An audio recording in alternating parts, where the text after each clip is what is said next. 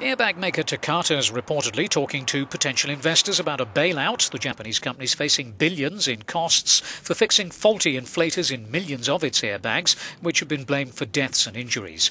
US investment firm KKR is reported to have offered to take a 60% stake in Takata. There are also said to be other potential investors in the company, which has appointed an external steering committee to come up with a restructuring plan. The reports caused Takata's shares to surge by 21%, the daily limit on the Tokyo Stock Exchange.